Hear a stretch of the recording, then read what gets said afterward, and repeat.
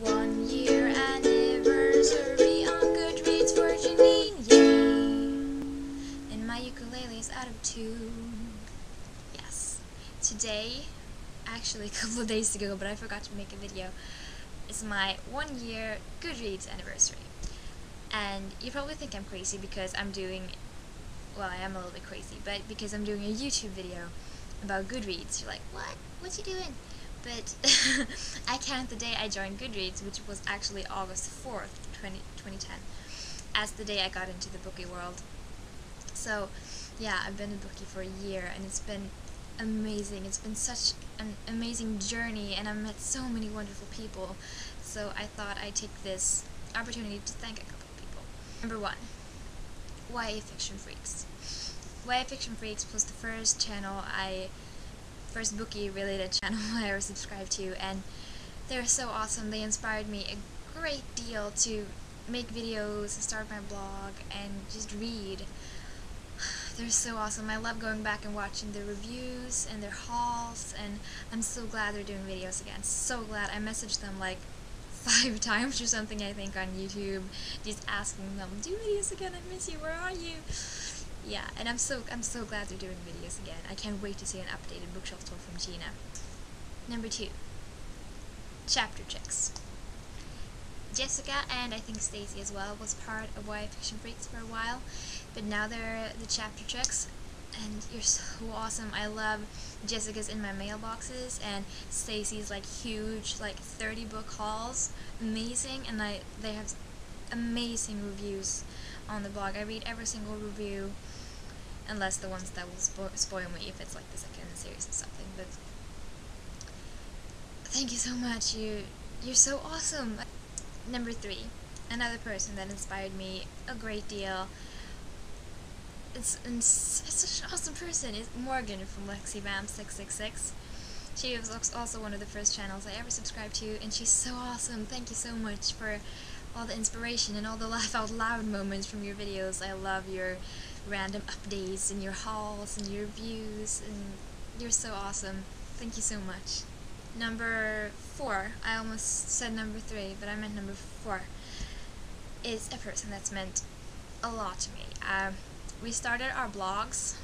Both of us have blogs around the same time. I think she was like a couple of weeks before me, and so we've talked a lot about blogs and stuff, and I consulted her before starting this YouTube channel because I wasn't sure if I was going to do it or not, and she said, yeah, you should totally do it, and so I did, and now she has a YouTube channel too, and she has awesome videos. I just love her videos. She's such an awesome person, and that is Liddy from the Book Monster. Thank you so much for being you.